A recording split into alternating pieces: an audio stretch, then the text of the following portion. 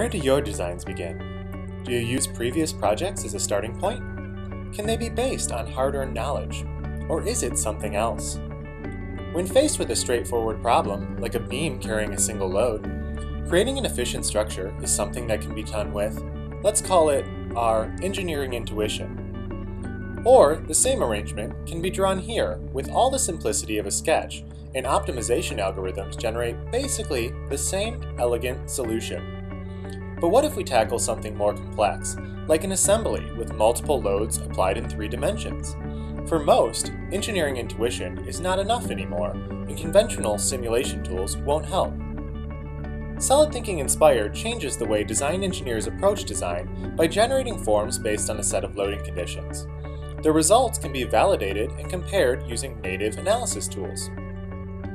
Final models can be easily exported to your preferred CAD tool for finishing, or you can use the cutting-edge PolyNURBS toolset to prepare the model for additive manufacturing. Inspire can help every design engineer quickly create dramatically lighter structures and better understand the effects of material placement in whatever they're developing.